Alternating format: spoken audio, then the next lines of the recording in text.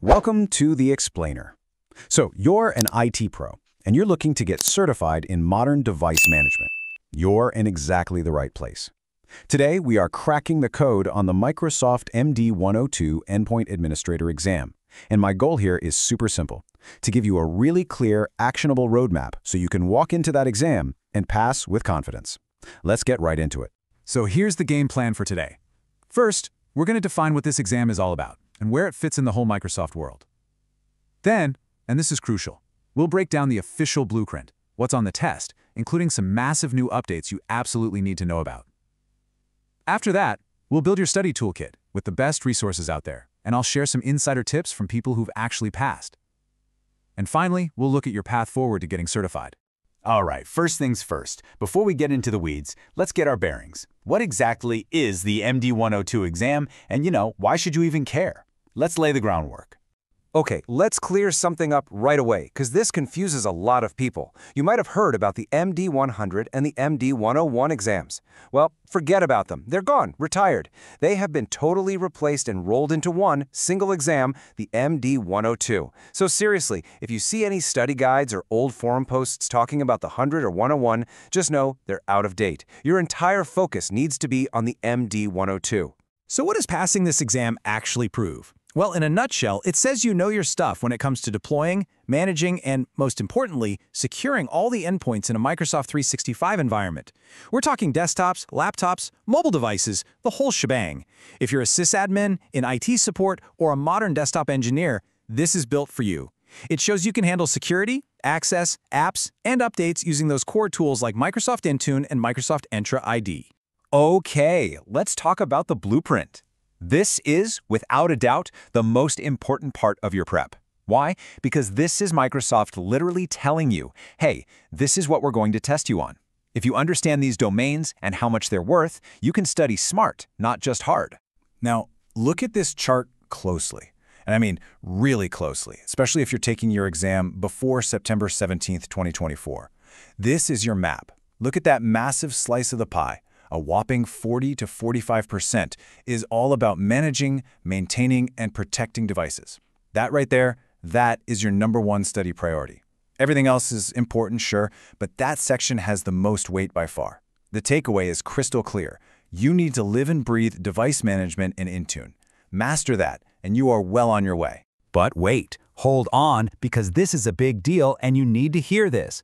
Microsoft is changing the exam. If you're planning to take it on or after September 17th, 2024, that blueprint we just looked at, it's changing. So let's see what's coming.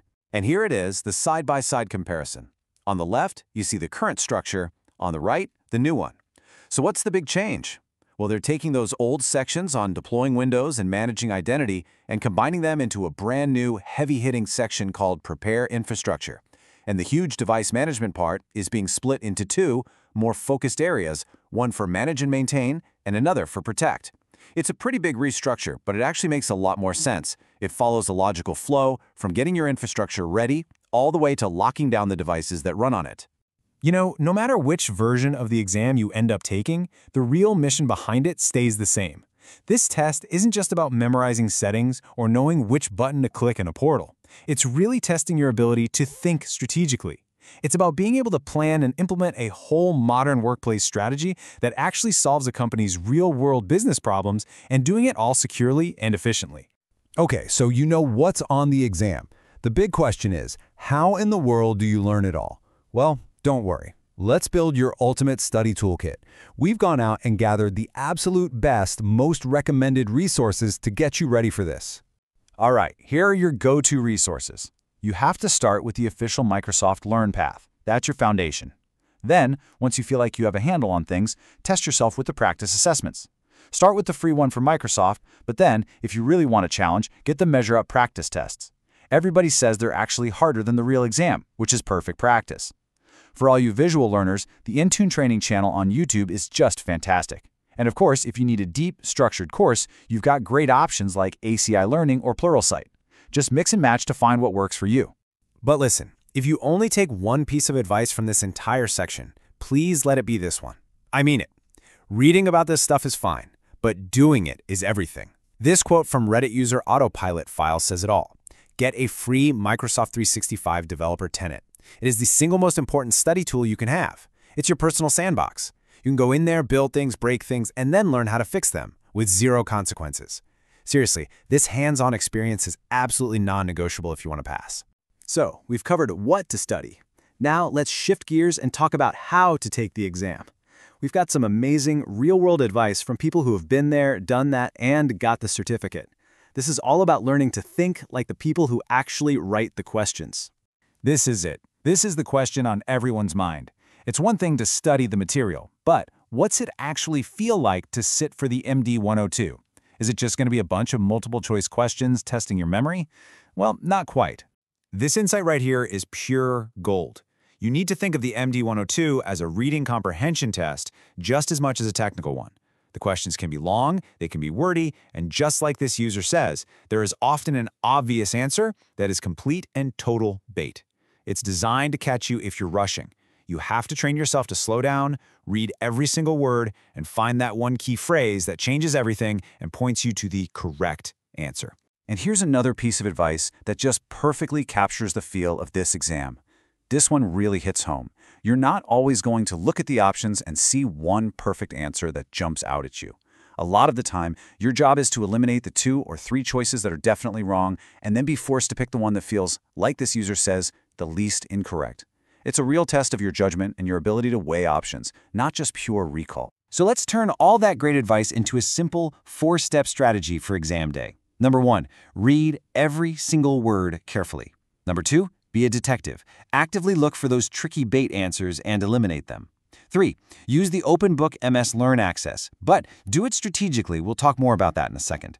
And number 4, use that flag for review button. If you are not 100% certain, flag it. Move on, get the easy points, and then circle back to the tough ones at the end. It's all about managing your time.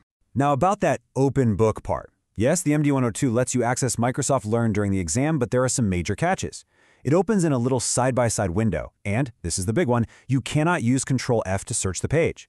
You have to use the site's own built-in search bar, which can be clunky and slow.